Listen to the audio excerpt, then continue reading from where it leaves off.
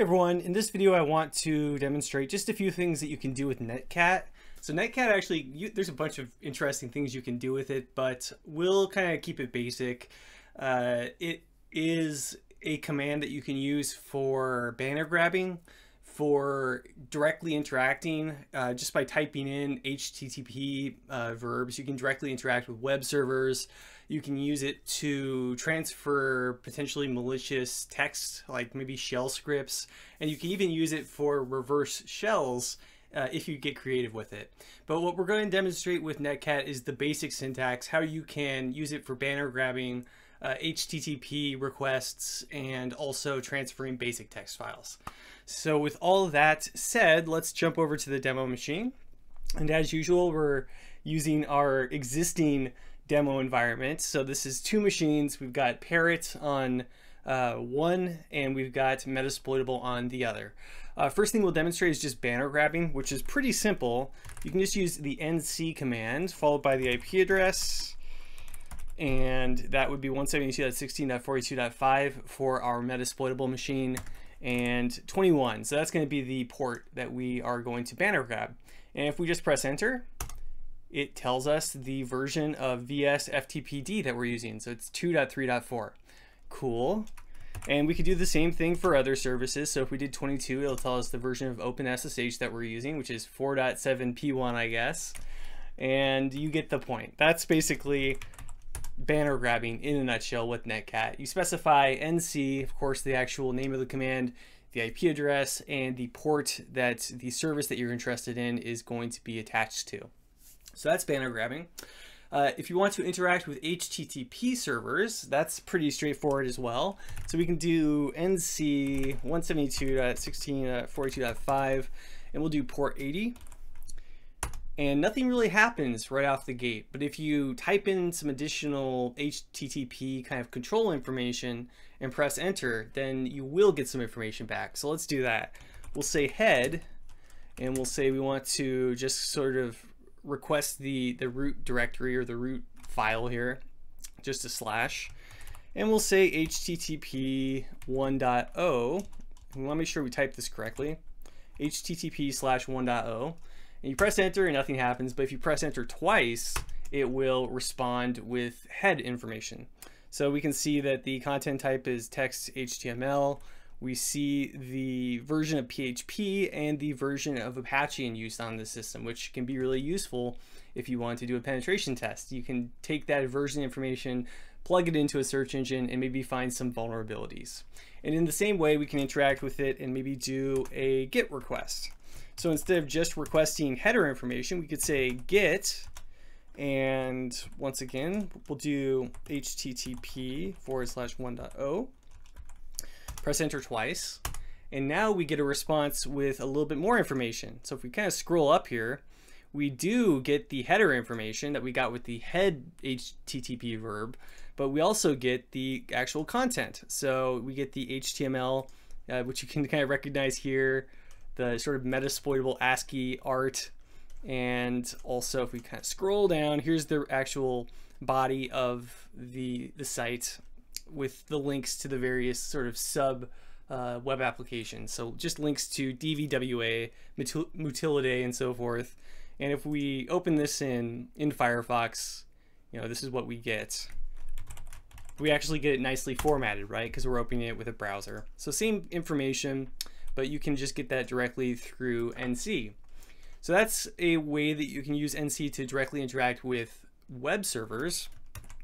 And the last thing I actually want to demonstrate is sending and receiving files using NC. So there may be times where you need to be creative, especially as a pen tester, about getting a shell script from A to B. And NC is one way that you might do that. So the first thing we'll do is we'll actually hop over to the Metasploitable box, and I apologize, it's a little small, so I'll read out the commands that I'm typing. What we want to do is, of course, use the NC command. And we're going to use 3 flags. We're going to listen, we're going to have verbose information, and we're going to listen on a particular local port. So that's LVP. That's what those 3 flags specify. And we're going to listen on port 8081, And specifically, we want to take any information that we get on port 8081, sort of the raw text that's being transmitted over TCP, and store it into bad stuff _rx.txt. So this is the bad stuff that we're receiving. And when we press enter here on Metasploitable, it's going to start listening on port 8081. And it's just going to sit there patiently until it receives something to pipe into that file. So over here on our Parrot OS box, we can say, all right, well, let's actually send some information over. So we'll say Netcat 172.16.42.5 and port 8081, which is what Netcat is listening on over on the other virtual machine. And let's pipe in bad stuff TX. So this is just a text file with some nonsense in it really, but it could be a shell script or something a little bit more malicious. So we will transmit that over to the recipient device. And by pressing enter here, it's going to, we'll give it a little bit of time, and then we'll control C. And then over here on the Metasploitable machine, it should be reflected once that's done. So I feel like that's more than enough time. So we'll control C over here.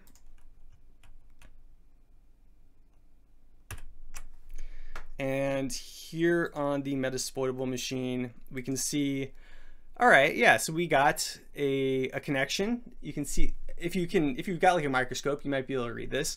We've got a connection from the Parrot OS machine, and if everything worked properly, we should actually be able to read the contents of that text file, which we redirected into badstuffrx. So badstuffrx.txt, press enter, and it says, uh-oh, malicious code, hijinks. So is that what we sent? Well, spoiler alert, it is what we sent. So if we look at badstufftx, the transmitted text, it's uh-oh, malicious code, hijinks. So that's how you can kind of somewhat sneak, I don't know, text around, shell scripts around without using other tools. One thing that I like to recommend for a lot of these commands, Nmap, Netcat, is RTFM. And there's just a lot of little useful bits of information here. So for instance, there's a page on Netcat in this manual, and it allows you, or it will tell you how to, for instance, set up other things. So not just sending and receiving files, but there are commands here for establishing remote shells. So that might be worth looking into. We won't demonstrate that here just for time reasons, but you can, using a search engine or maybe getting this book, you can play around with kind of fun, more fun things like the ability to do remote shells, reverse shells, and so forth. So NCAT, very full featured. It allows you to kind of interact directly over kind of a TCP connection frequently to some service, and that might be something as simple as banner grabbing, as somewhat more complicated, something like interacting with web servers just directly using HTTP verbs, or even transferring files and providing remote shells. So it's a pretty cool command, one that is definitely worth having in your tool belt. So thanks for joining me for this part, and I will see you in the next one.